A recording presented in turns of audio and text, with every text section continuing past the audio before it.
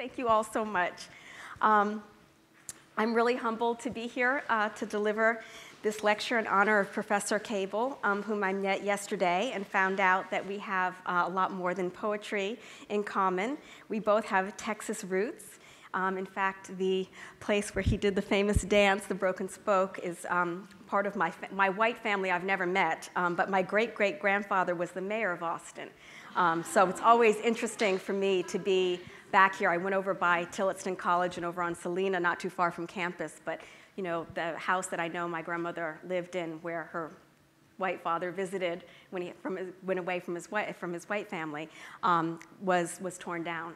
So, but it's still very good to be here. So we have a love of Texas roots. He's a local Texan, and also a love of dancing. So it's really genuinely an honor. I think I have to give you a curtsy, and I want to invite you to come up and do a tap dance with me. Go. Yeah, you're not going to do it? I can't tap very well. You know, I've got, like, not very well. Okay, we'll do it. We'll save it for later at the Broken Spoke. All right, so I really appreciate all your generative work in the history of English and on prosody. My thank yous this evening will not be as eloquent as those of the Catalan poet, is it Parcerisius? Parcerisius, that Cyrus read yesterday at the plaza. Nevertheless, I want to acknowledge the Office of the President, the Vice Provost, the Department of English, all of those who supported the phenomenal work that goes on here at TILTS. Again, thanks to Lisa Moore and Meta Jones. I think they deserve a standing ovation for their amazing work. Thank you so much. Really. We're at the theater, so.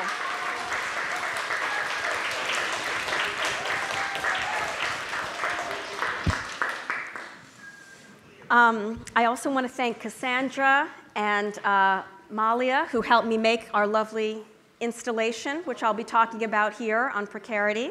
I want to thank Joanne Flores and Julia Delacroix and our videographer as well. They've all been indispensable.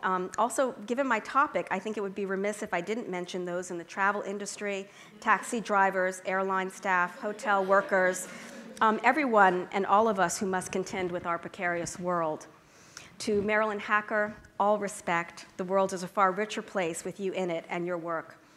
With this symposium, we have, in some sense, critiqued Audre Lorde's idea about the efficacy of whether or not the master's tools can dismantle the master's house. However, I think all of us in the room could agree that poetry is not a luxury, one of her other axioms. And it is with this phrase in mind that I offered my statement of the world is a richer place with you in it in the previous tribute. So it's clear that the poetic community here at UT Austin, as Gabriel Mistral's poem Prayer, translated by Langston Hughes, says, is bursting with miracles, as is the spring. So my plan this evening, to the extent that I have one, is to go through several performances of Precarity and, to paraphrase Toni Morrison, take refuge in the how, if not the why of their form. As this lecture is on poetics, I will be mentioning line breaks and free verse, metrical feet, and enjambment, but they might be of the more literal sort. Enjambment. Feet. I begin with a syllable and indeed just a single letter, then go on to a diagram and an event, and if we have time, a symphonic crescendo, not of my own making. So there will be a line, it is not straight, about translation, mostly between media across time and space. As was the case yesterday when we heard the last 50 lines of the Octavio Paz poem that had begun hundreds of lines earlier, we too begin in medias res with the letter P. I have a penchant for the letter P and its prosodic and orthographic, which, as Professor Jones reminds us, are very much related, with its prosodic and orthographic properties.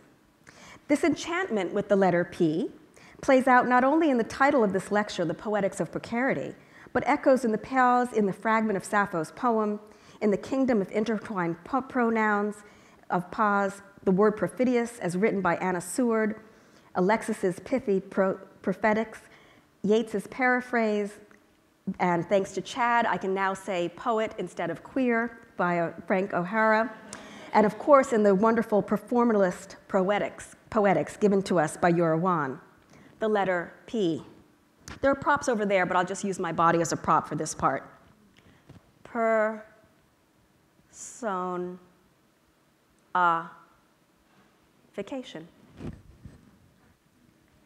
Section 2, precarious movement. It has 3 epigraphs. To look only at bodies and objects is to miss the movement. Brian Masumi, Parables of the Virtual. It is better to live in a state of impermanence than in one of finality. Gaston Bachelard from the Poetics of Space. And as a rejoinder to those ideas, and since in the tradition of this conference, this year-long celebration of poetry, I felt I too must read a poem. So I'm now echoing back to Harriet Mullen, who was here in the first half, and reading her wonderful poem, Mantra for a Classless Society, or Mr. Roget's Neighborhood. Cozy, comfortable, homey, home-like, sheltered, protected, private, concealed, covered, snug, content, relaxed, restful, sedate, untroubled, complacent, placid, serene, calm, undisturbed, wealthy, affluent, prosperous, substantial, acceptable, satisfied, satisfactory, adequate, uncomfortable, uneasy, restless, unsuitable, indigent, bothersome, irritating, painful, troublesome, discomforting, disturbing, destitute, impoverished, needy, penniless, penurious, poor, poverty-stricken, embarrassing, upsetting, awkward, ill at ease, nervous, self-conscious, tense. Precarity. It is not a pretty word. It has been called a bad anglicization of the French précarité or the Italian precario, whom protesters at the University of Milan made into a saint, San Precario, and whom is often imaged as an African immigrant. Nevertheless, the term's ugly feeling in the mouth bespeaks its meaning. It verges on being onomatopoetic as it drops precipitously off the tongue. On the page, it positively tilts when it's written with a capital P. And you might notice when I was doing this, the P is a bit unbalanced, you know, it sort of tilts. And where did precarity begin?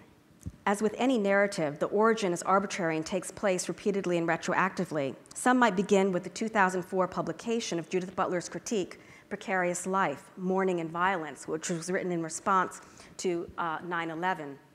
And I think that the term precarity, in fact, has been in heavy rotation since then on the channels, or scholarly channels, let's say. In Precarious Life, Butler commented on the extent to which the mode of invisible censorship serves as, quote, the line that circumscribes not only what is speakable, but also what is livable, unquote. Here, she is working along with ideas comparable to those by Agamben and Baer's concept of Baer's life and Spivak's idea of the subaltern. The reason why certain people's voices cannot be heard, certain people's images cannot be shown, and certain people's lives cannot be grieved publicly in post-9/11 America is in large part due to operations of racism, as well as, of course, religious affiliation. Yeah? So if I had a sort of method to this, I would love to try to do this talk in terms of what Marilyn Hacker described of Adrienne Rich's snapshots of a daughter-in-law, and by writing that the work was strengthened by a shadowed presence of the sonnet sequence in the shape and structure of many of the sections, in the way many of the strongest lines swell or retract to the pentameter, but also and especially by an aptness for nonlinear progression, for intellectual jump cutting, for building an argument and a narrative with a cinematic accretion of images, personae, and ideas made coherent by the numbered breaks in the poem, rather than a linear narrative or stanzaic progression. Several demonstrate a distinct volta, the lines following with change in direction, sometimes surprisingly, and respond or comment to the section in the opening. Each section is self-contained and yet reflects on all the others. The order seems gratuitous, but is in fact inexorable. But I'll save that description actually for the main work that I'll talk with you about today, which is a piece by Allison Smith, which kind of resembles this piece here. So I'm going to actually follow Jeffy, who's the character in the Daily Family Circus. And Jeffy's perforated meanderings will guide us tonight along a circuitous journey through several contemporary poetic responses to the concept of precarity. Before I move from this short description then of my methodology, I want to point out that this comic appeared in 2004, the same year as Butler's Precarious Life, which may be serendipity, but if you could see carefully, the Comic Curmudgeon's blog noted that this was the first return of the line in many years, and this is what the curmudgeon had to say. Hey, the dotted lines are back, that's great. It gives you something to latch onto in this panel in which nothing else seems to have meaning or purpose. You see, Jeffy goes around the clown because, well, he doesn't want a free coupon, I guess. And he's sweating because clowns are scary. And when's the last time you saw a clown in full getup handing out free coupons? Usually they're passed out only by bored college students, homeless people, and that's written with a slash, bored college students / homeless persons. Unless there's a big to-do or something. This commentary, while it might seem funny, right, does acknowledge the very fact of the precarious world in which we live, where that solidus or slash, that tenuous term between college students and homeless people, between us and quote unquote, now I'm not saying this then, but that connection, right, is both something that sutures and separates. And so this is part of what the thematic of thinking about where is the line, right, between which, below a poverty line, below a sense of what they have in Europe, which is more an understanding of dignity as opposed to human rights, right, that dignity is actually a human right in certain canons of law, but not our own, right? Dignity is not a word that appears in our Constitution. So that the comic here recognizes the unstable workforce world which we inhabit.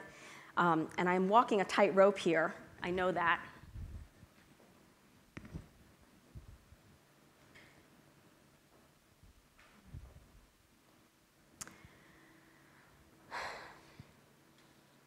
But I want to take stock of the situation.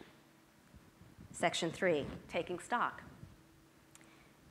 Okay, so what you see here is photographs from a 1968 demonstration by an artist named Yayoi Kusama, still living in Japan.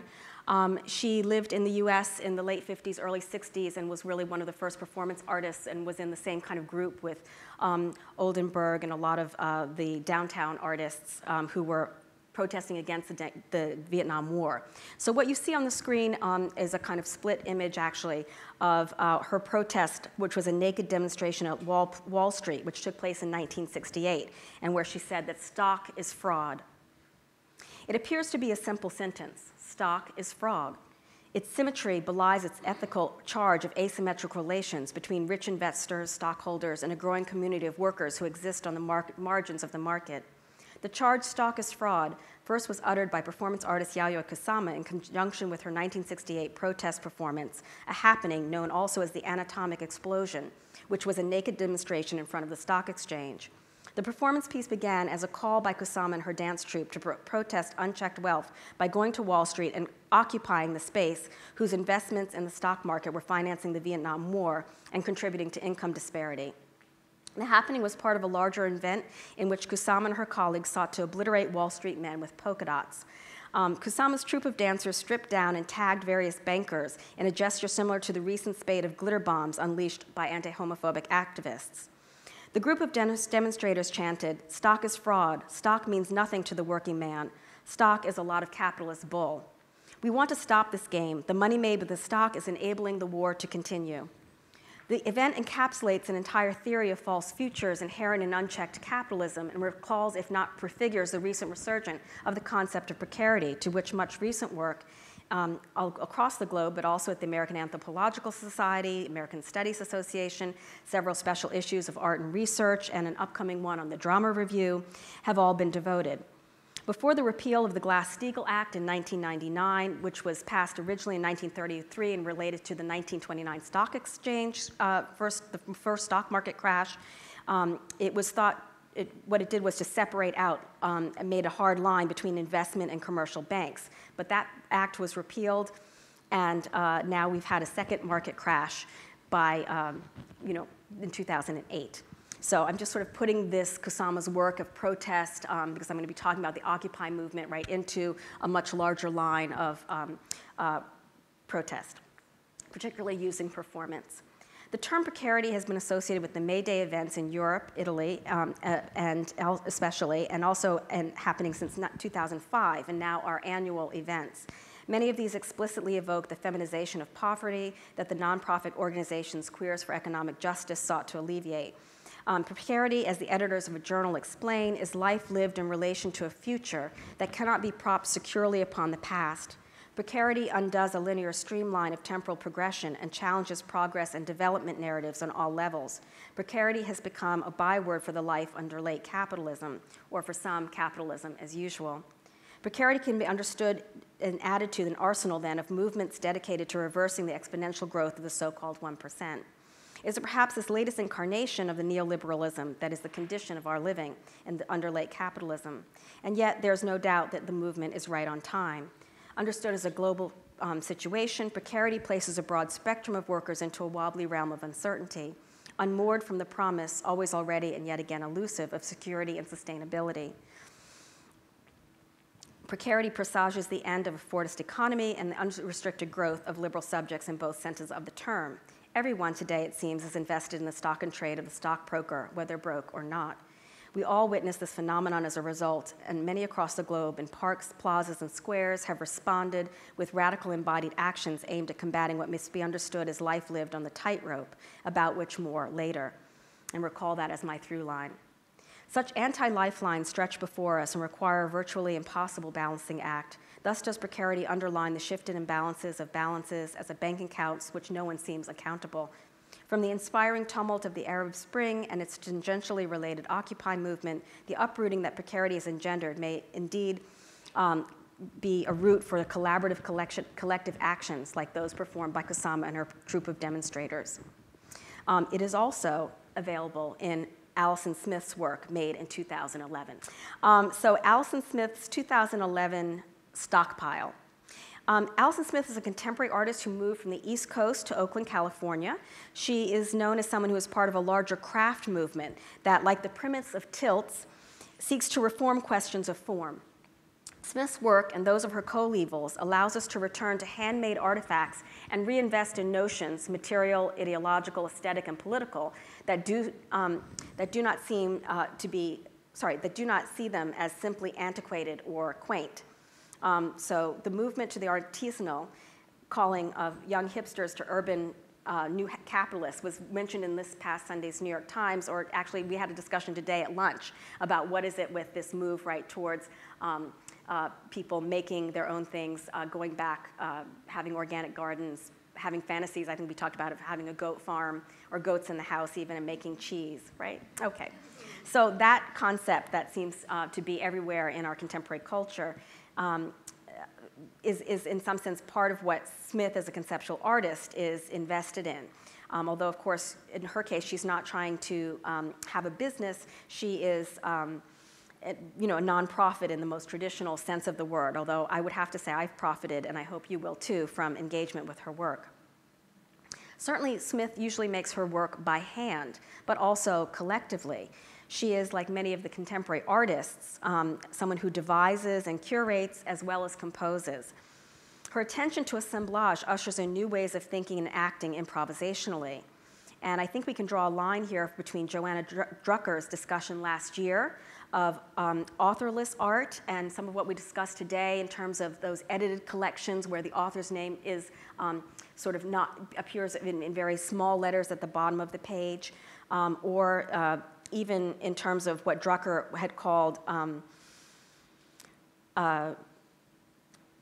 conceptualism's unoriginality, right? So not a concern with sort of the author's mark or with original sense, but this conceptualism's unoriginality.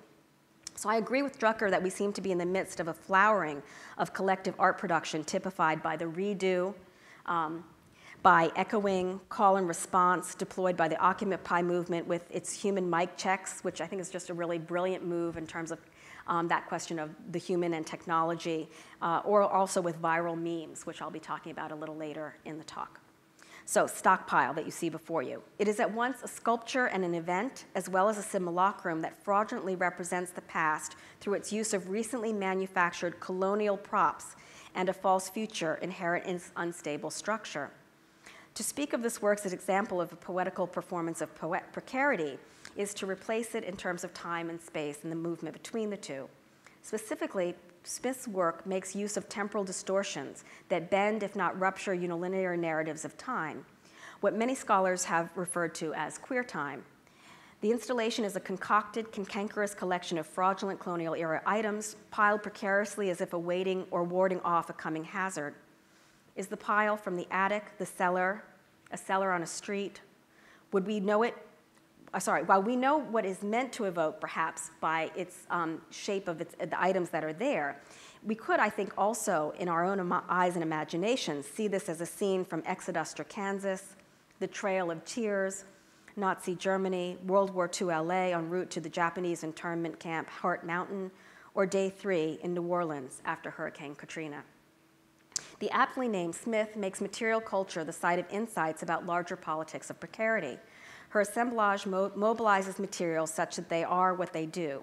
In sharing this work with you, I want to focus on how Smith materializes these mobile structures of feelings and goods that comprise our global situation. Her performances, in general, usually tend to participate in what she calls wars of detention. And of course, detention is a term from Latin meaning to hold back. We can see how Smith returns to reenact her obsession with detention, a place of punishment, correction, holding, or delaying, here with this stockpile. In other words, this can be seen as part of a place for exercising the militarized prison industrial complex. Smith's multimedia work weaves past and present art and politics together.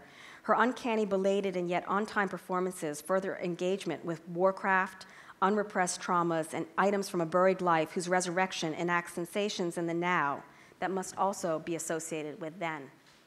In short, her work often performs the contradictory, temporally elastic phrase, was-is, coined by Stein and carried forth by Faulkner. Smith's stockpile comments on economies of colonialism, past and present. The word stockpile itself connotes military meanings, particularly the idea that the objects have been commandeered or even mustered. The labor and effort involved in moving materials is both present and represented in this work. It is, as Ellen Diamond says, a doing and a thing done. It is Americana manufactured abroad, democracy made elsewhere, a mixing. While we may remember Wigstock and other parodies, Smith's work is more hard-hitting than those, I think, although it is actually also parodic. It obliquely critiques the troubled notion of racial stock, referenced here in the title and also in the bleached wooden objects, right? So I've been calling them kind of colonial, but you see they don't have the patina of age on them. They're not dark wood. And she did that purposely because she was trying to evoke this idea from Toni Morrison of, well, she wasn't, but I mean, we had a discussion and we were talking about this idea of the sort of uncoloredness of these items, right? So that lest they could be part of a kind of nostalgia or museumification, that here she's deliberately leaving them in their unbleached state to sort of recall this idea of a manufactured whiteness that is belated. Indeed, the piece brilliantly references a multiplicity of related things and agenda, all born by the very invocation of the term stockpile. For example, we can connect pigs and paper that are composed of stock at the same time that both are traded as fungible assets. Stock's fraudulent properties do not prevent it from affecting our very lives, and so too with this seemingly inert work of art. We are, all of us, intimately and seemingly irrevocably bound up with piles of stock, yours, mine, and every living thing we know. I want to say more here about the unstained wood objects, which actually were made they're sort of produced manufactured in places like India, China, and other global sites that retain a new trace of imperialism.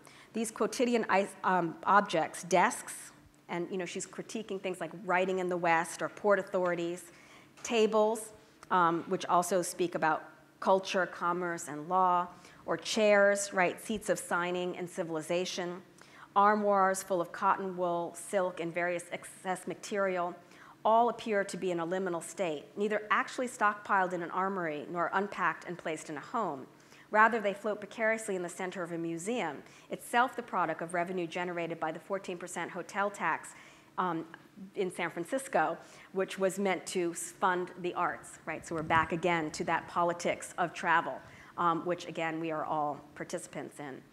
All of these things stockpiled before us trade on our willingness to view them in a human context.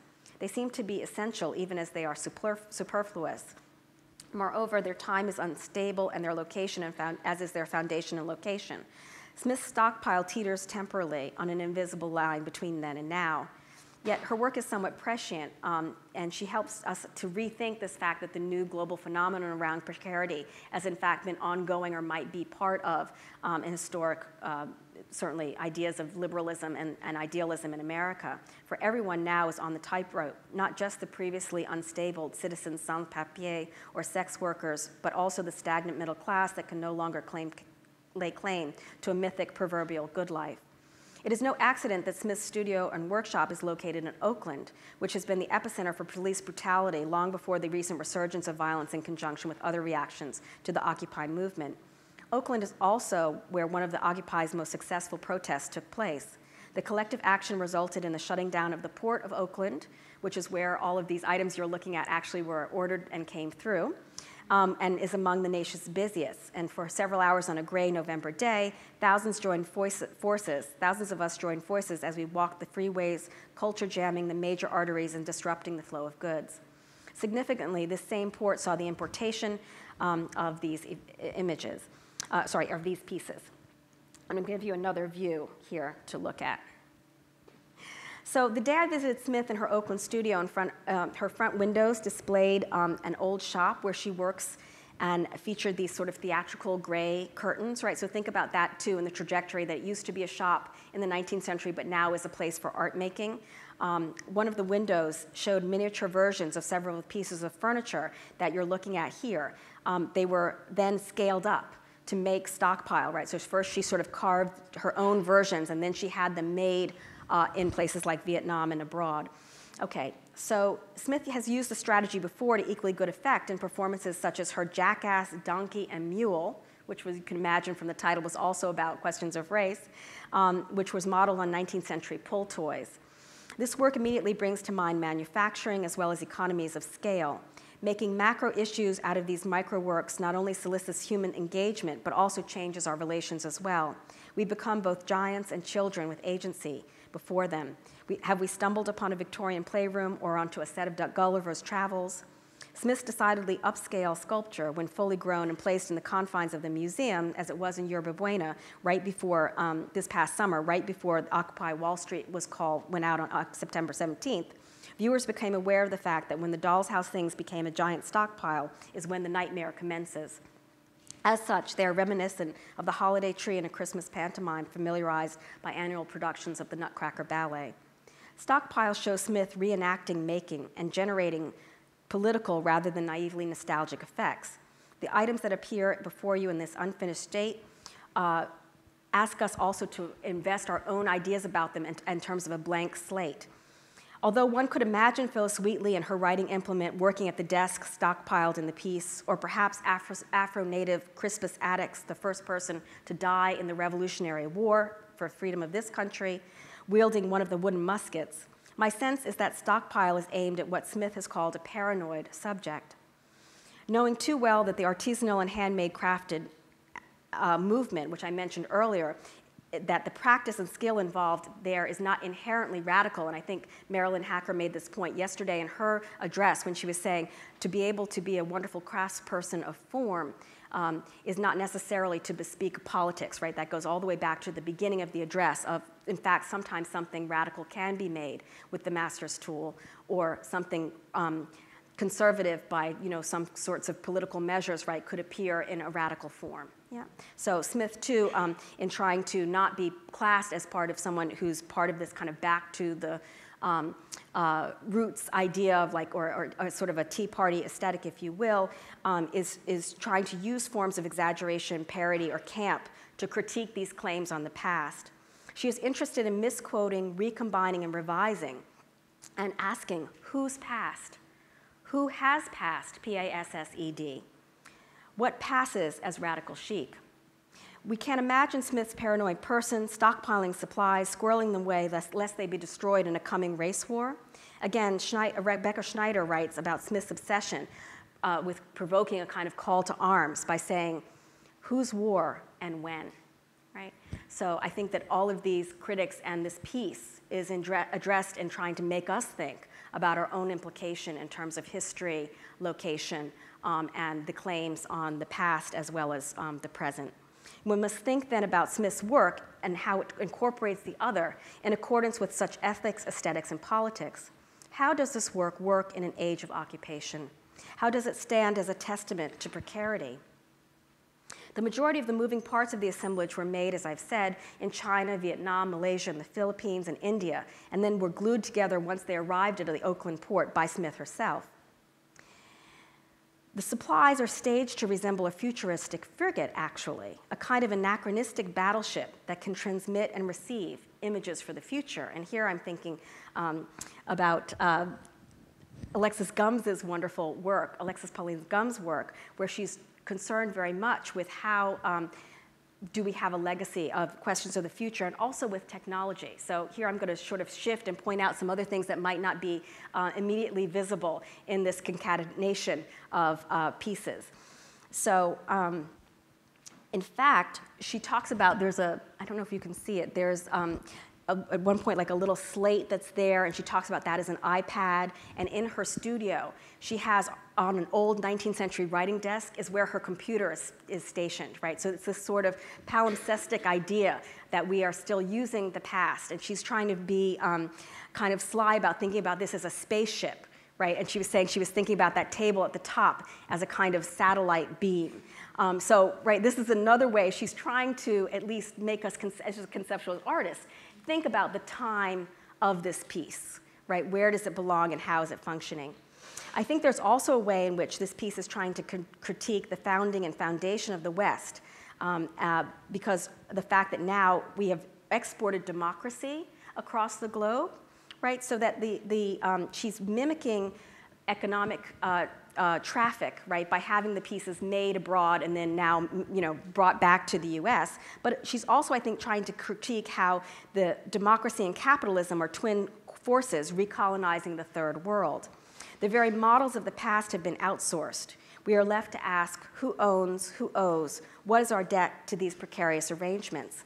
I also think it's significant that unlike much of her other work that conscripts people and volunteers, she's doing a piece actually this weekend in San Francisco where she wants people to come and crochet sort of emblems for the Civil War, but then do other things with them, that this stockpile refuses to incorporate performance directly.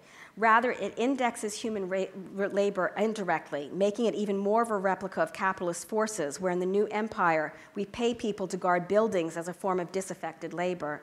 Presently, the very future of stockpile, which is now dismantled, you can't see it anywhere else except on these pictures, is precarious. The total effect of stockpile highlights precarious global movements at every turn. It should be understood as a political act of the kind that Hirshon, in his text, Doing Art Politically, What Does This Mean? That's the title of his piece, centers on, is this question of form. To understand the question of form, he writes, as the most important question for an artist. Ultimately, the aesthetic and political autonomy of the artist is always already engaged in confrontation and exchange with the other, unquote. I'm only interested, he says, in what is really political, the political that implicates, where do I stand? Where does the other stand? What do I want? What does the other want? Stockpile concerns itself, like Bachelard, with resolutely domestic, intimate things, the cupboard, chairs, tables, objects that nevertheless incite dreams and nightmares. We could remember, too, that Bachelard's sense of effective space were constructed out of his connections with Ravel as well as Rilke. Like Brechtian actors, the pieces of wood that comprise Stockpile break from mimetic realism, since they present themselves as alienated by virtue of the very fact that they appear in their unfinished, pre-patina and stained state, which is an ethical and political choice as much as an aesthetic one. The work demands that we take one's time in circling around what registers as cacophony, even if it is silent.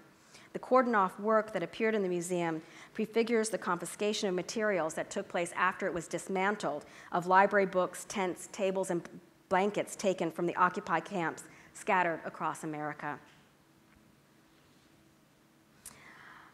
The term stockpile possesses the ability, as do all nouns in English, to be both a noun and a verb. In Smith's practice, this stockpile was already manipulated by the artist's hand, and yet nevertheless calls out for more interactive human touch. Before I totally leave my reading of this piece, I'm just going to give you a quick sense of a list of what was there that will give you this understanding of what I was talking about with how it indexes the human even without actually including humans in it.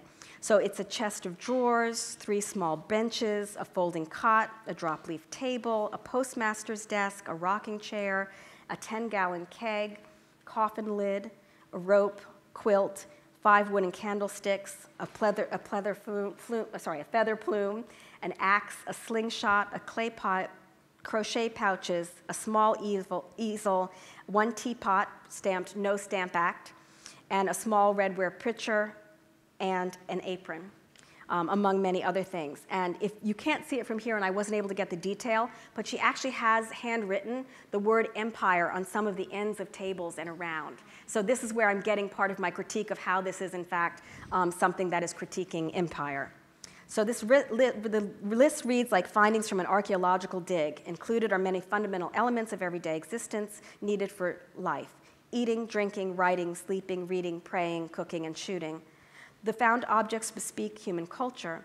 There are no iron shackles here, however, no whips, no bleeding flesh, in fact, nothing dark at all. And yet the pile reeks of human civilization, which is to say barbarism, to paraphrase Walter Benjamin in reverse. The latter crafted works harken back to Smith's signature style. She describes this, sometimes her work, as like a quilting bee, but the end result is something nightmarish.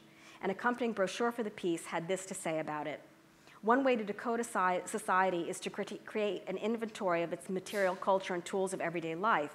Within this list of things, one can construct a variety of narratives about social history and place. Through a series of moves, Smith inverts and valorizes those well-worn images, crates, barrels, canteens, and flags, by transporting their use value from functional object to fuel for a large campfire or funeral pyre, unquote.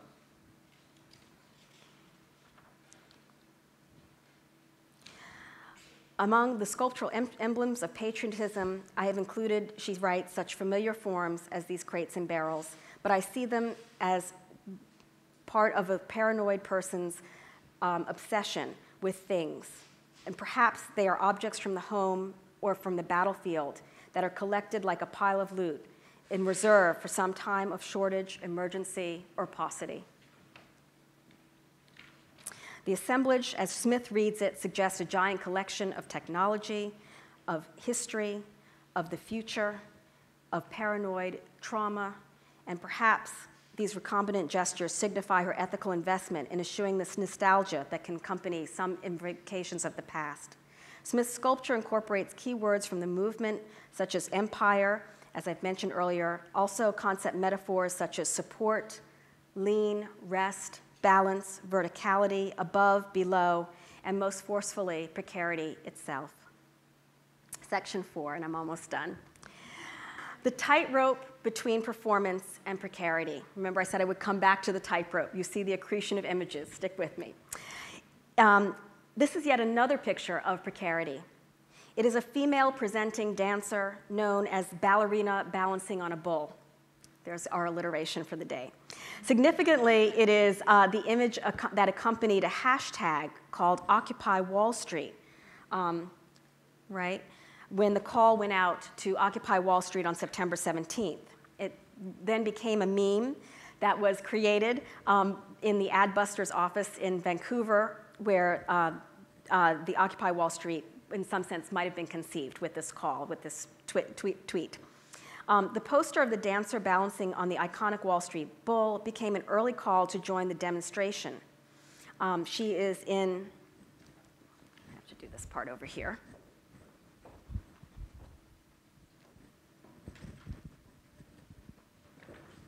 An arabesque, which in English is also known as an attitude. I kind of like attitude a little better.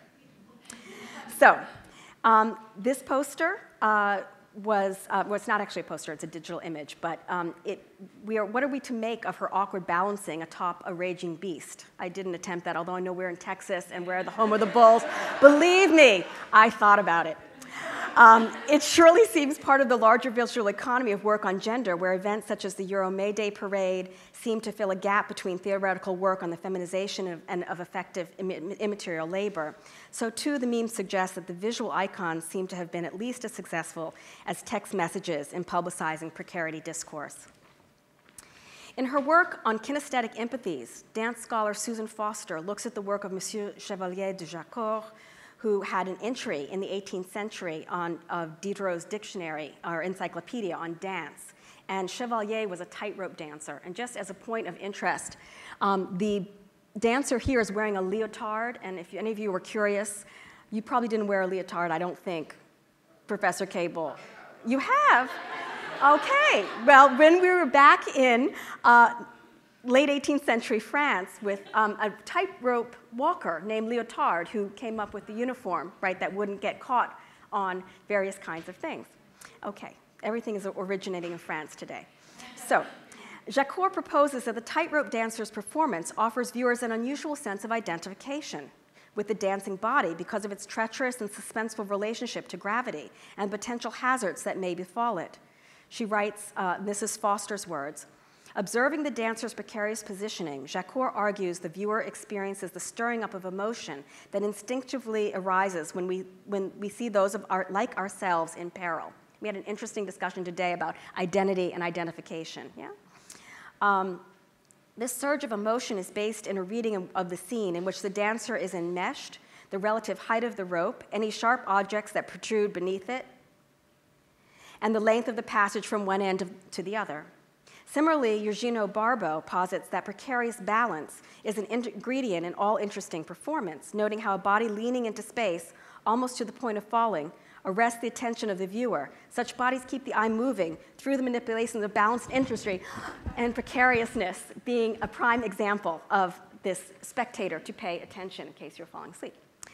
Another A, this time A. Smith, Adam Smith, and this was in a piece that Foster did, cites an economist and theorist of empathy, clarifies further the interpretation of public spectacle by reminding observers that they can never know directly another's joy or pain. In her reading of Smith's The Moral Economy, Foster says that Smith insists that observers project themselves onto the role of the person they're observing, and therefore, as an active imagination, take on that person's feelings, right? So this is kind of to juxtapose, and I'm just going to jump down. Juxtapose, right, looking at objects and then looking at people. And I want to just do one more thing here, and then I'm going to close.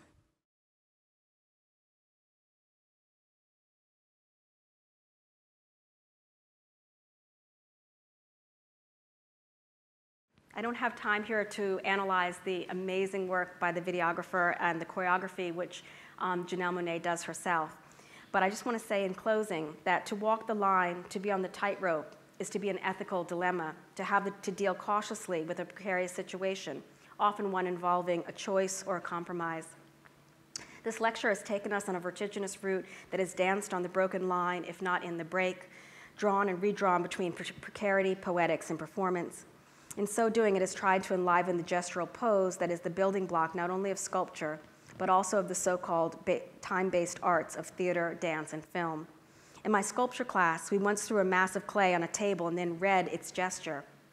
Mine landed on the far edge of the table. It felt as if its gesture was lurching, tentative, precarious, like life, liberty, and happiness. Thank you.